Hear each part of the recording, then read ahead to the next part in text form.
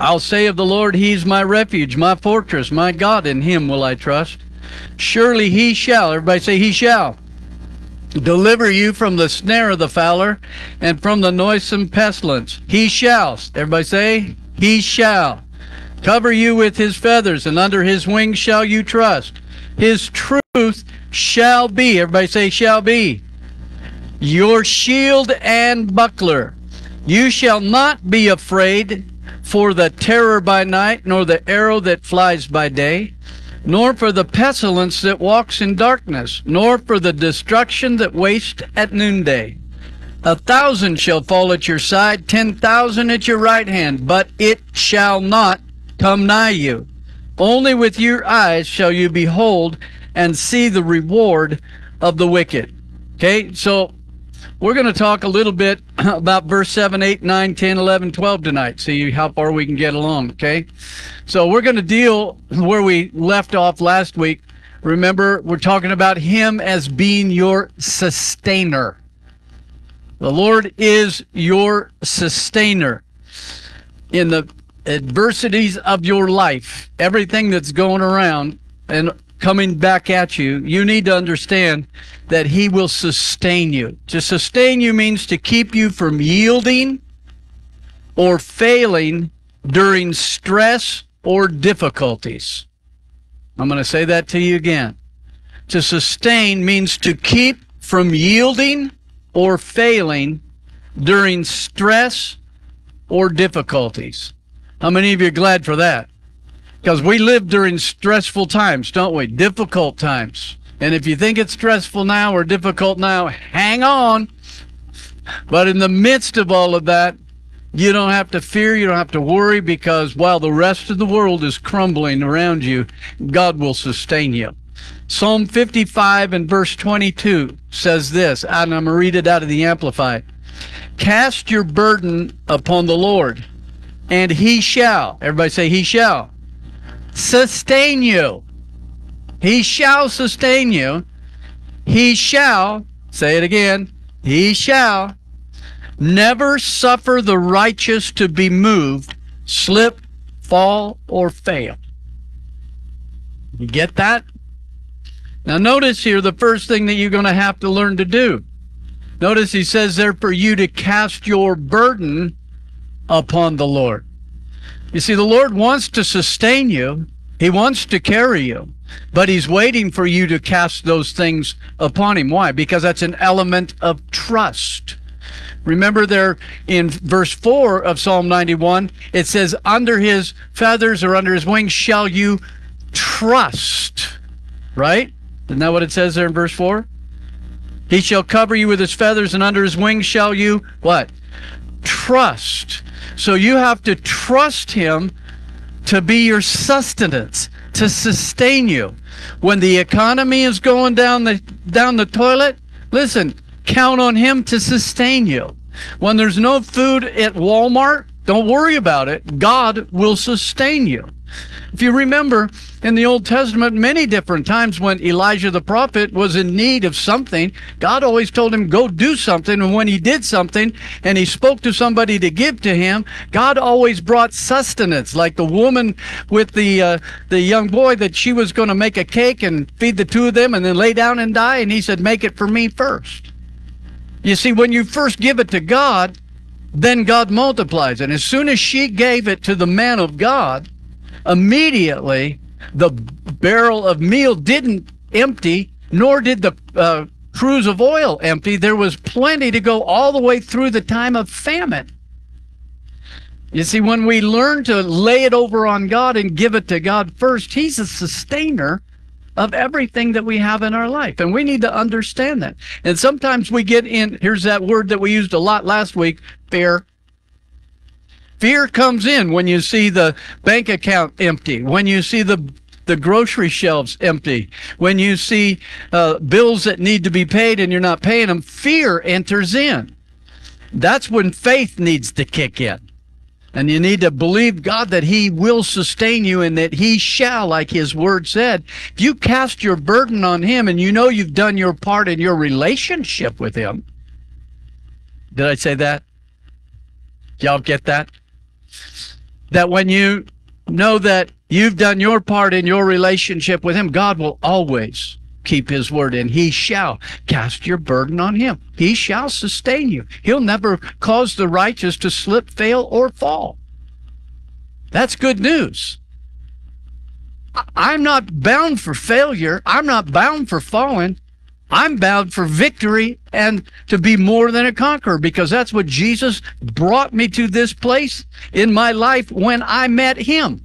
Immediately, I became someone who was more than a conqueror. I became victorious because he already won the battle on my behalf. Hallelujah. Aren't you glad for that? Okay. So in the midst of all of that, learn to trust him. God will never allow you to slip, fall, or fail. Look at verse 8. Look what he says. He says, well, we'll read verse 7, but I want to skip to 8. It says, 1,000 shall fall at your side, 10,000 at your right hand, but it shall not come nigh you. I'm going to get back to that word "it" in a minute.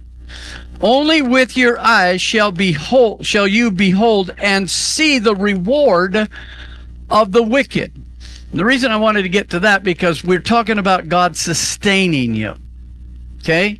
Now, when you stop and think about this just for 1 second, notice here, he says that your eyes, you shall behold and see the reward of the wicked. And we talked about a couple of people last week who God sustained in the midst of trials and tribulations and testings that were going on. Remember Shadrach, Meshach, and Abednego and Daniel?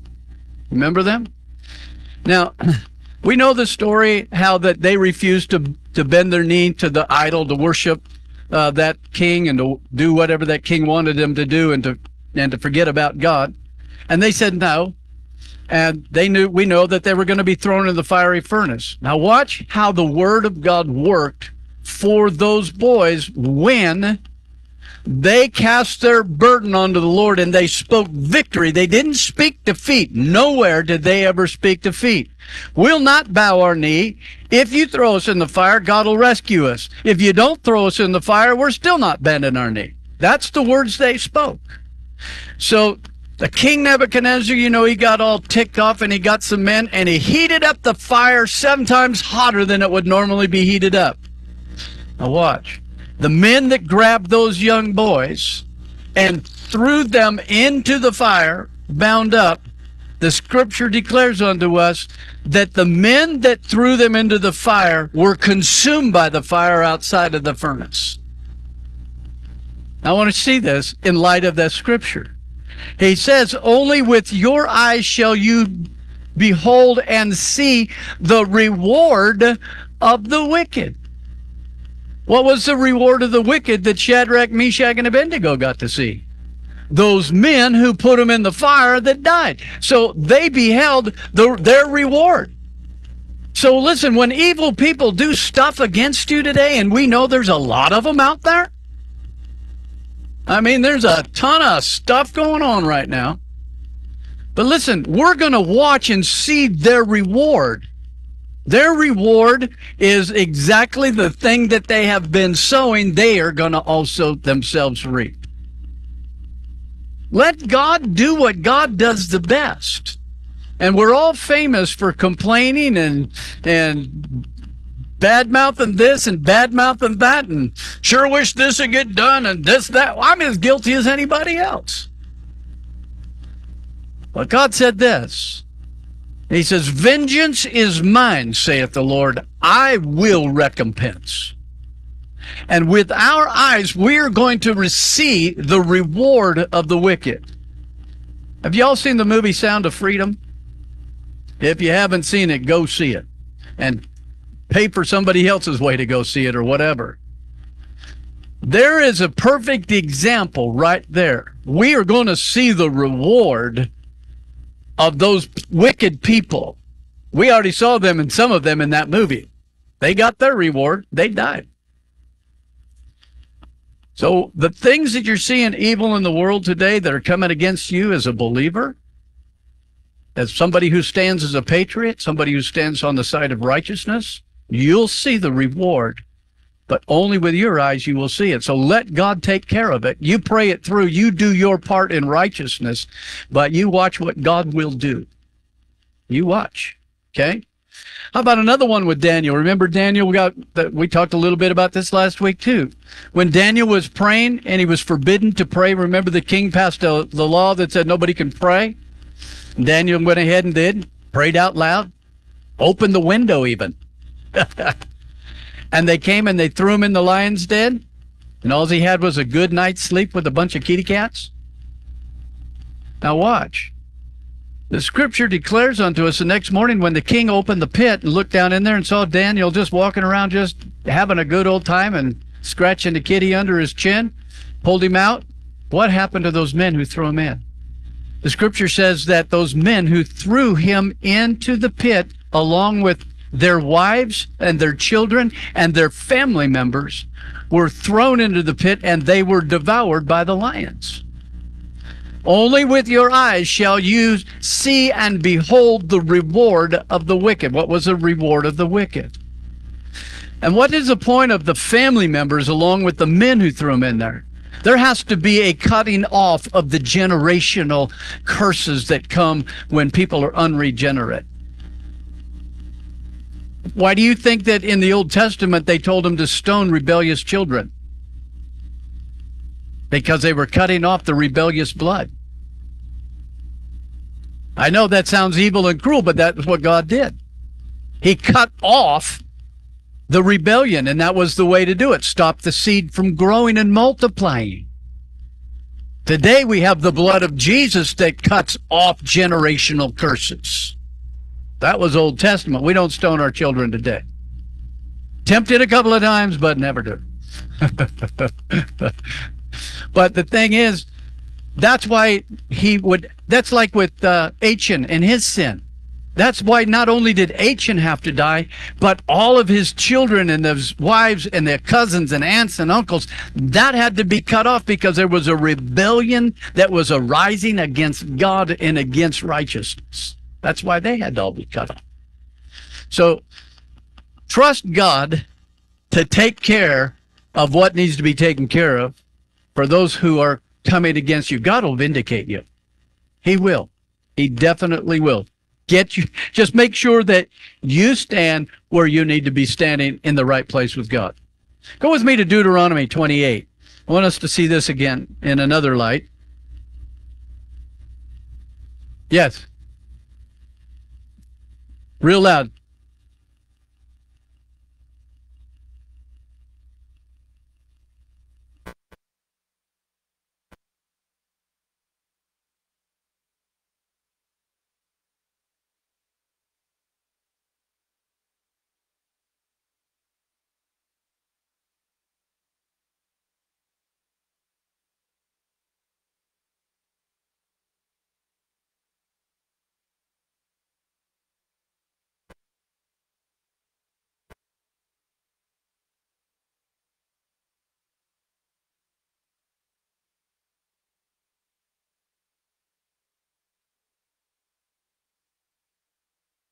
Amen.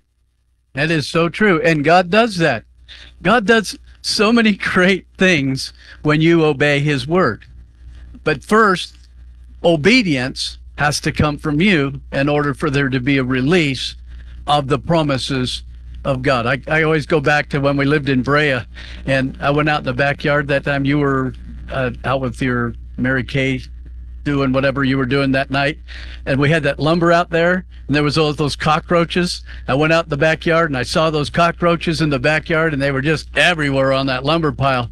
And I looked at those and I said, Lord, and I was a new believer, right? I was testing out my faith. And I rebuked those things. I said, Lord, you said you rebuked the devourer for our sake, and we've been faithful in the tithe, and these cockroaches, they're a destroyer, and they need to be destroyed. In the name of Jesus, I curse them. I went back inside, went back outside, they're all dead. I remember Rick in Georgia. They had bees in their house. One day, Georgia, they were good friends of ours down in California. She was cooking in the kitchen, and she heard this going on. She walked back to the bathroom, and all of these bees coming out of the drain of the bathtub. She closed the door on it, and she did the same exact thing. Lord, we're tithers, and you said you'd rebuke the devourer for our sake, and I command those bees to die in Jesus' name. Pretty soon there was dead silence, just a bathtub full of dead bees. You see, God's word works. If you'll put it in your mouth and release it in faith, watch what God will do. We can stand here and tell stories all night long about the faithfulness of God on the things. But you see, we had to release what belonged to him. The tithe doesn't belong to me. That's why God said, will you rob me? Because it doesn't belong to me. It belongs to him. And if I keep it, then I've stolen from him. And if you're going to steal from someone, God's not really the best choice. Y'all know what I mean. Don't steal from anybody. But look at Deuteronomy 28. Talks about blessing and cursing. The first, the first 14 verses of chapter 28 deal with the blessings when we walk in obedience to God. If we'll do this, we'll be blessed in our basket, blessed in our store, blessed when we go in, blessed when we go out. Blessed all the way around. We're just blessed. And the blessings of God will overcome us. They will overtake us. That's what Deuteronomy 28 verses 1 through 14 talk about. And the rest of the chapter talks about cursed shall you be if you do this. You'll be cursed when you go in, cursed when you go out, cursed when you lay down, cursed when you stand up, cursed whenever you put your hands to. How many of you know I prefer the blessing side of that? Don't y'all? Watch what comes in a part of the blessings. You know, we talk about blessings. We always want to think about prosperity and joy and peace and health, which are blessings, right? Watch this. Verse 7. The Lord shall cause your enemies that rise up against you to be smitten before your face. They shall come out against you one way, and they shall flee before you 7 ways. Doesn't that sound just like Psalm 91, what we just read? Only with your eyes shall you behold and see the reward of the wicked. I'm in the blessing camp.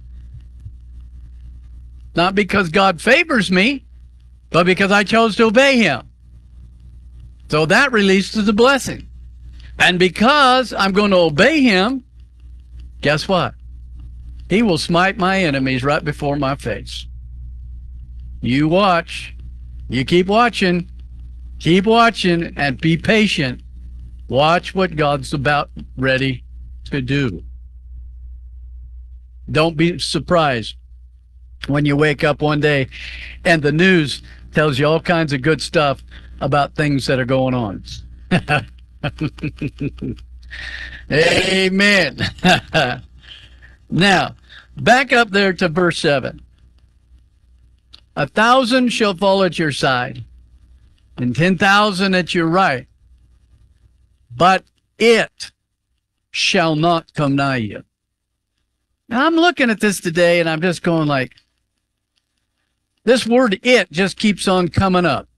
And you know that when something bothers you like that in a good way when you're reading the word, you better just put the brakes on and just look at it. So I just kept on looking at it. I'm going, I pull out my different translations. I do this and I do that. And then I bypass it and go back again. Then I couldn't get rid of the word "it" out of my head. Sometimes I'm a little slow. Look.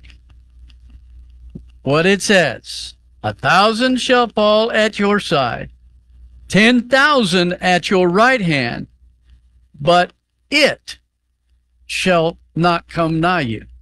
What is the it? How about we back up to verse 3?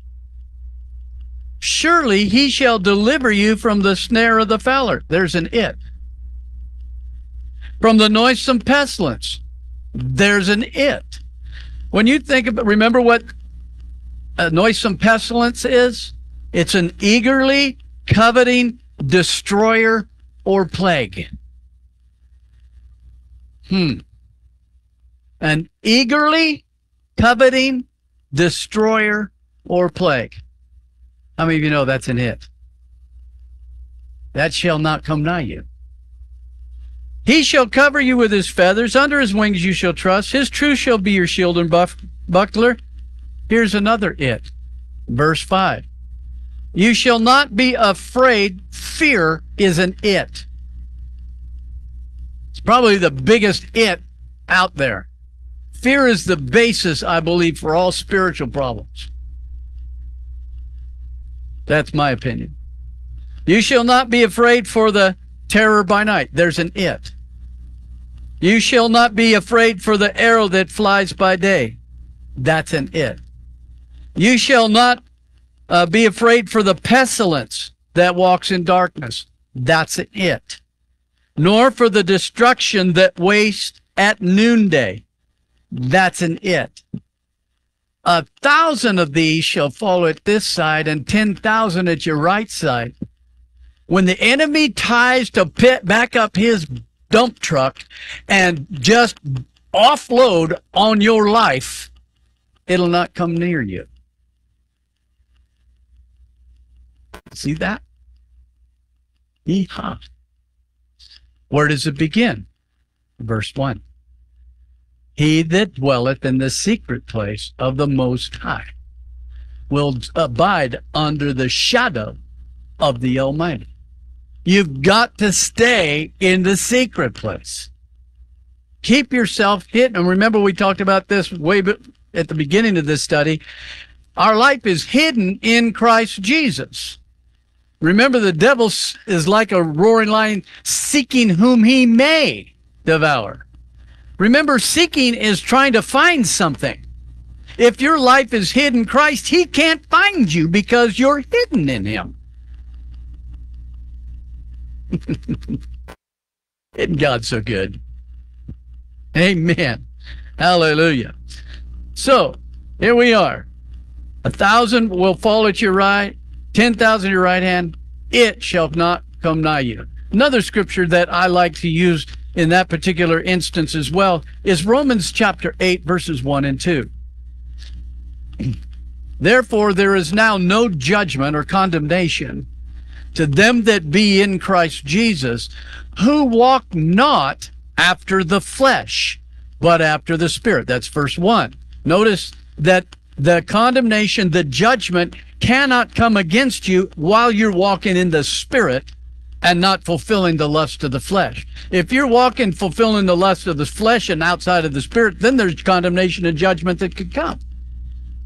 So while we walk in the Spirit and not according to the flesh, then verse 2 comes into play where it says, the law of the Spirit of life in Christ Jesus has made me free from the law of sin and death.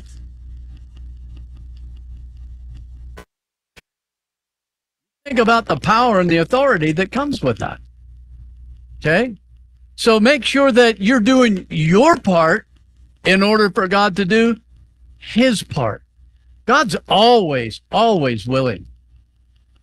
Okay? And he's always looking for faith. The eyes of the Lord, the scripture says the eyes of the Lord run to and fro throughout the whole earth, searching, seeking on behalf to show himself strong on behalf of those whose heart is upright towards him. So God is looking to show himself strong on your behalf when your heart is upright toward him. Doesn't mean that you're absent from attack. It means that you're absent from defeat. Got to think about that. Okay? So, verse 9. Because you have made the Lord, which is my refuge, even the Most High, your habitation, there shall no evil, everybody say no evil, befall you, neither shall any plague come nigh your dwelling. What's the prerequisite? The word because.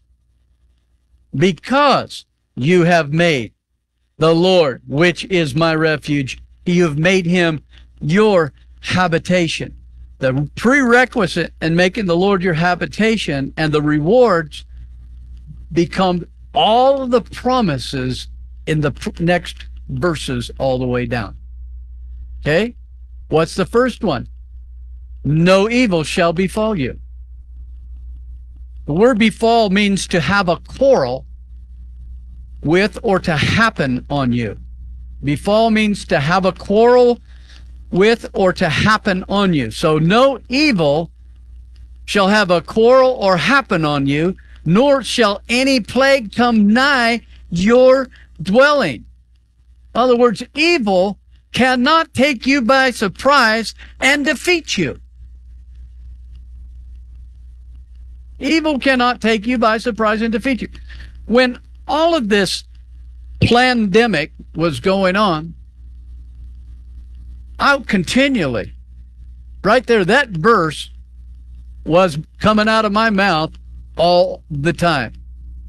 No evil shall befall me, nor any plague will come nigh my dwelling. When there's sickness that goes around and everybody's complaining about this flu or that flu, that comes out my mouth all the time. If the devil tries to take and attack my body with sickness, I'm doing the same thing. I'm constantly speaking that to my body all the time.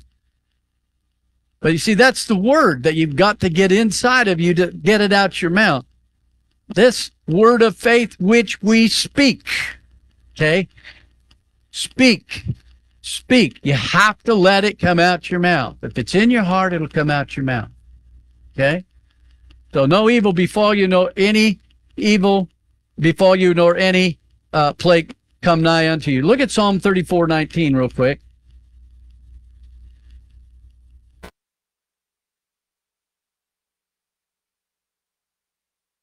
Many are the afflictions of the righteous.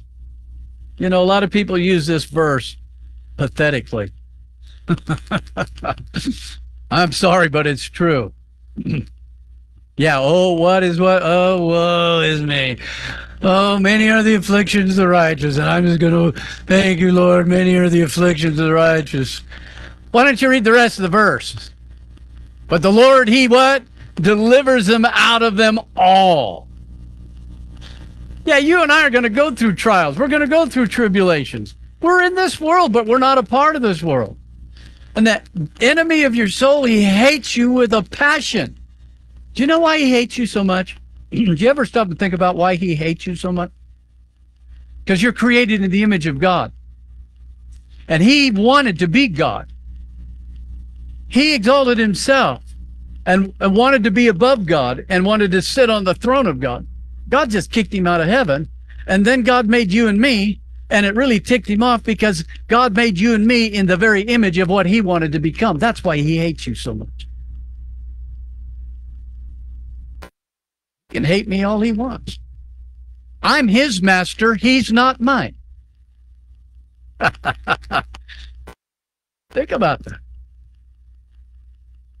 Many are the afflictions of the righteous, but the Lord, he delivers them out of them all. You need to couple that with that particular verse of Scripture. When those things come along, religious people will love to just come over around you and wrap their arms around you and comfort you in your affliction.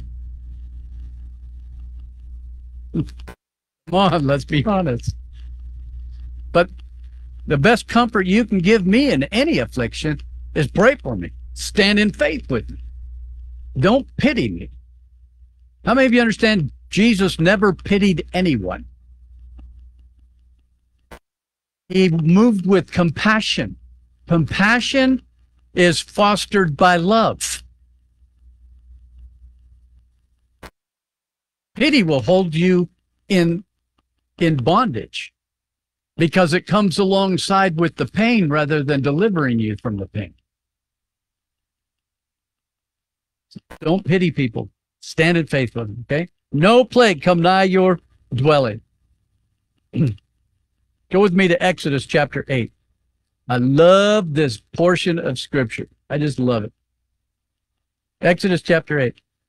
No plague come nigh your dwelling. You know, Exodus 8, we're going to be talking about the plagues that came on Egypt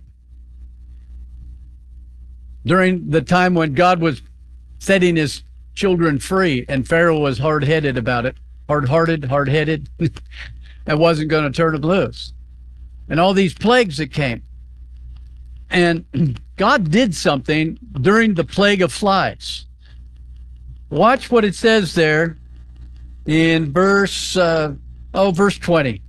And the Lord said to Moses, "Rise up early in the morning, stand before Pharaoh. Lo, he comes forth to the water, and say unto him, Thus saith the Lord, Let my people go, that they may serve me. Else, if thou wilt not let my people go, behold, I will send swarms of flies upon you, and upon the servants, and upon your people, and into the houses, and the houses of the Egyptians shall be full of swarms of flies, and also the ground whereon they are. And I will sever," look what this says, "I will sever in that day the land of Goshen, in which my people dwell, that no swarms of flies shall be there, to the end that you may know that I am the Lord in the midst of the earth. And I will put a division between my people and your people. Tomorrow shall this sign be." Now you need to get a hold of something that's so powerful right here. Remember there that it says that no plague shall come nigh your dwelling. What's your dwelling? There you go. That's right. This is your dwelling. That's your house. This is your dwelling. Okay? You can call it your house too. It's the temple of God. But this is your dwelling. Notice what God said he was going to do in that day when that plague came. He was going to sever the land.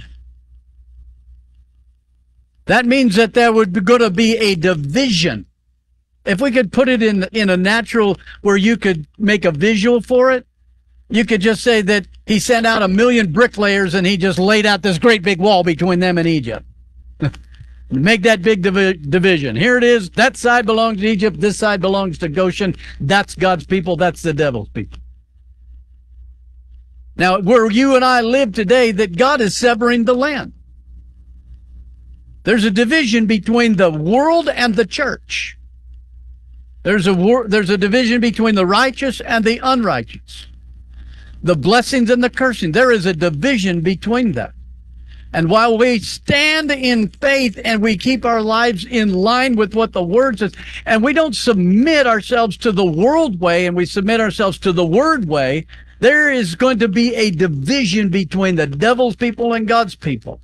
Now, I just love this portion of Scripture in verse 23 where he says, "I will put a division between my people and his people," or the devil's people, or the Pharaoh's people, "and tomorrow this shall be a sign to you." I always have this picture of the children of Israel wherever they went in the Old Testament. Remember, even Balak wanted Balaam to curse the children of Israel because Balak said, all the children of Israel, God's people, wherever they go, they win every battle. They have more than enough to eat. They're prosperous. They're healthy. Everything about them because God is on their side. And if you don't curse them, we will be submitted to them, and we'll always have to be conquered by them. So that's why Balak wanted Balaam to curse them. And Balaam couldn't do it. Matter of fact, he got rescued by a donkey. So the thing is that I always see that wherever Israel went, it was a signpost to the rest of the world of the faithfulness and the powerfulness of Almighty God. And you and I are the Israel of God. Read the book of Galatians. You'll discover that. We're the Israel of God. We should be a signpost to the rest of the world. When the world's having a pandemic, the church is just going on without masks and without hand sanitizers. We're doing wonderful. Okay? We're walking healthy. When the economy goes down the tube, we've got bread on our shelves. It's a signpost to the rest of the world that God is still God. He's still on the throne. He's still supplier. He's still healer. He's still our protector. He's all in all that he said he was going to be. So when I see this particular scripture, and there's another one, like when the plague came over the darkness of Egypt, it said, but there was light in the land of Goshen. I love that scripture.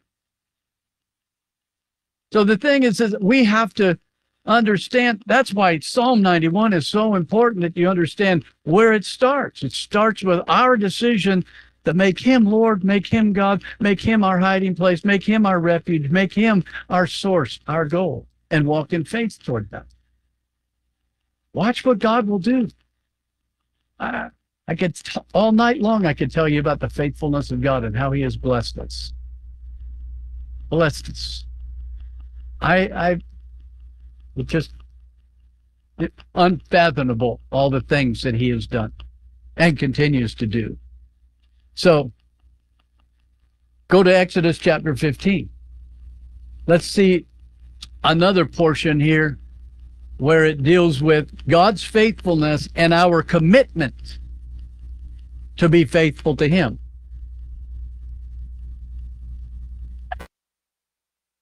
Again, very familiar portion of Scripture. Children of Israel have come out of Egypt, crossed the Red Sea. A couple days into the journey, now they come to the waters of Marah, the place where the water's bitter. They couldn't drink it. Remember, Moses cast a tree. God showed him a particular tree to cast into the bitter waters to make it sweet. Beautiful picture of the cross, how what we take the cross and cast into the bitter waters of life, it makes it sweet.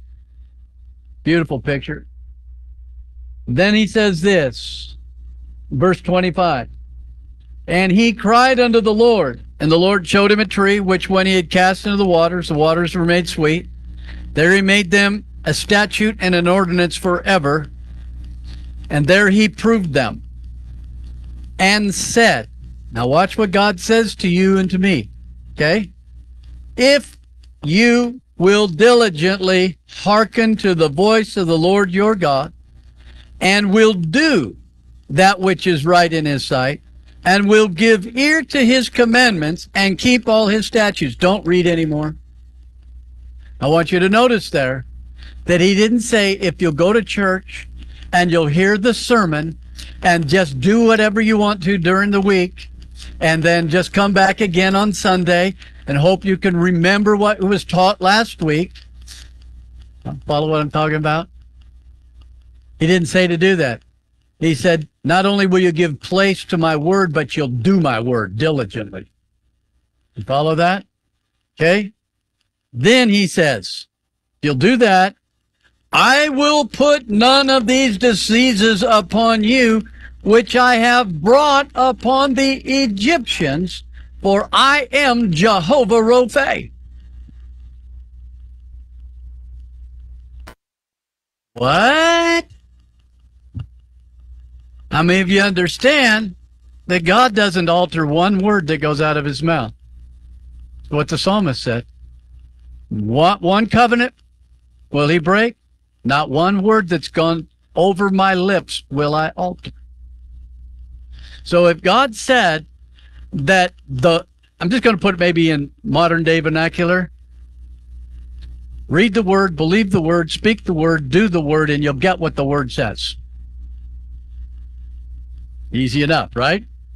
I used to say a lot, and I still say it. Haven't said it in a long time.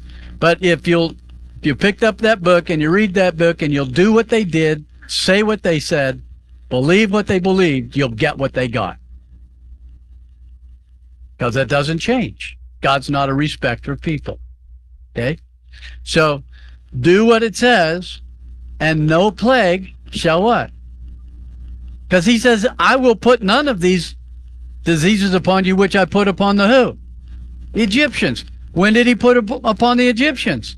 When the Egyptians were holding Israel captive. Didn't put them on the Israelites, he put them on the Egyptians. God doesn't put sickness on. It just makes me so irritated. Believers, God gave me this sickness so that I could minister to those people who are sick. He brought me back to the hospital so I could just talk to those people and just help pray for them and make them all well. Right? Why couldn't he just put you in there healthy and just pray for them to get up out of their bed? Does he make you sin in order to minister to sinners? Oh, I don't think so. Okay. So why do we have that kind of dumb theology going on? Huh? Yes, true. That's true. True. Proverbs 26:2 says that the curse causeless shall not come. Other words, Satan's junk comes close to us when we get close to it.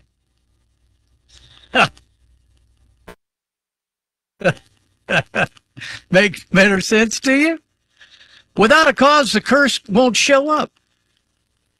If you keep your hedge there, you keep your relationship right, you live like you're supposed to be, the curse can't come. Because you've built a hedge of protection, and the Lord is hedging you in.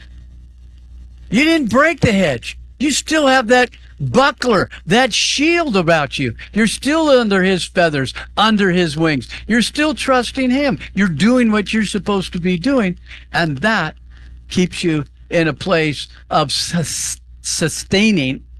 I don't know. It keeps you sustained by the Lord. Best way I know how to say it. Okay, now notice verse 11, and we got a couple of minutes left to go. Go back to Psalm 91.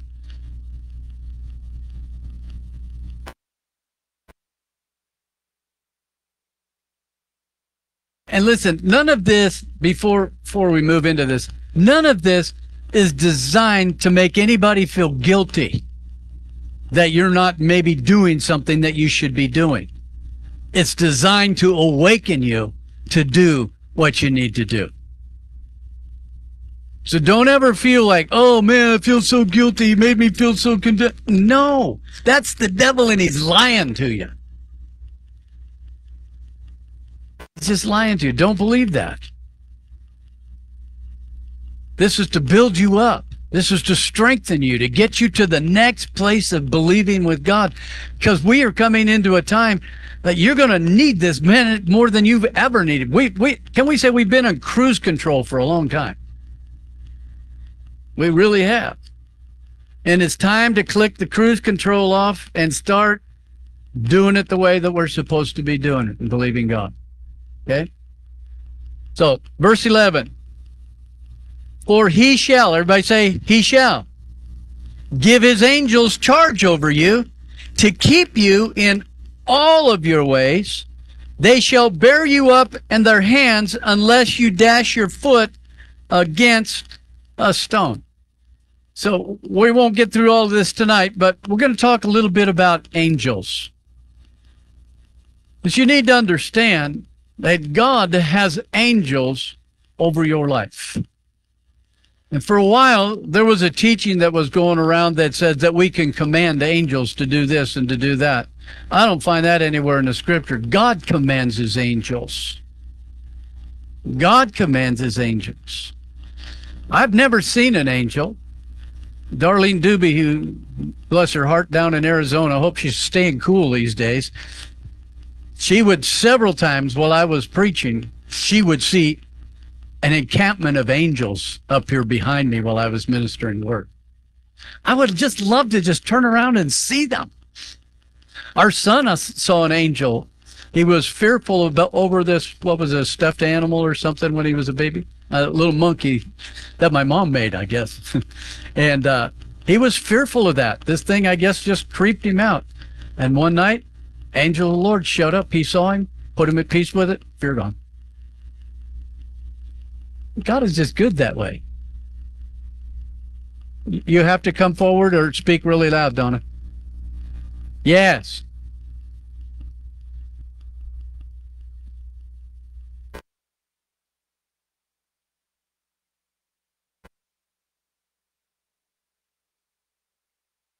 Right.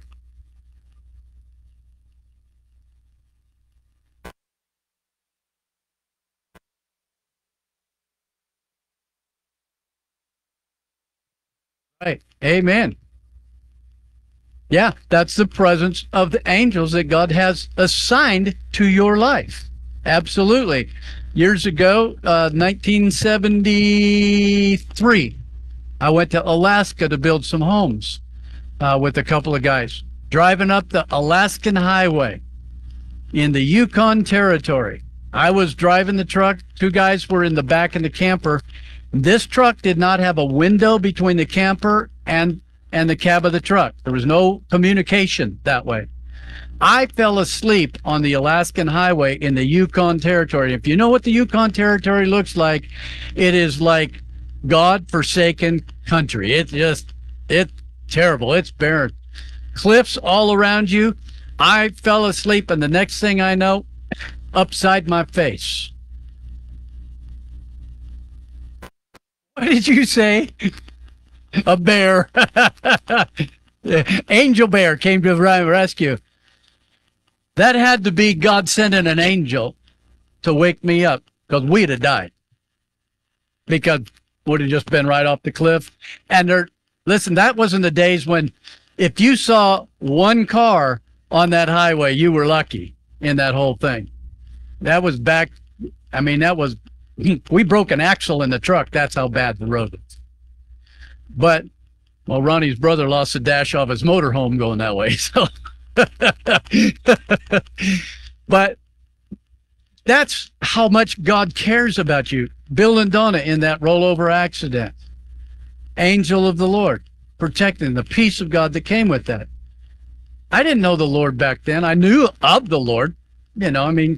Who doesn't in America? You got to, have your head buried in the sand if you don't know that God exists, right?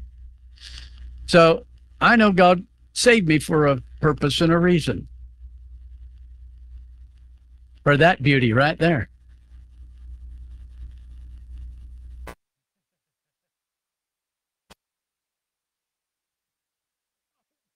My mother-in-law, what does she say? I don't know about that. I don't know. Your husband's thanking me for the last 45 years. He hasn't had to support her.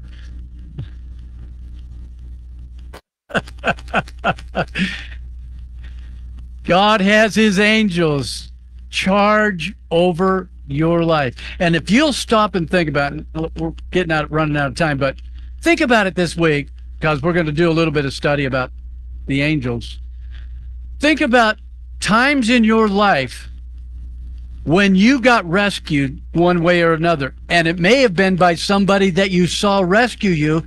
But remember, the scripture says, be careful who you entertain, for they may be angels unaware. So you be nice to me. I might be an angel. My wife says those are shoulder blades, not wings. So,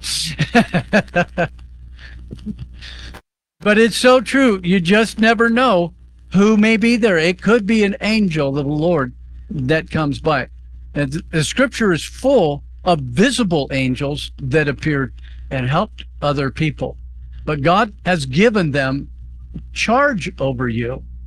So you need to trust God that that angel who is on assignment for your life.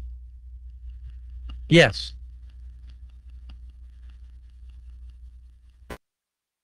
Two angels on your front? Oh, good.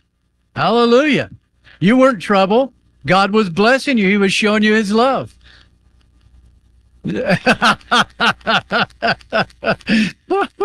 How many is watching over Mark? But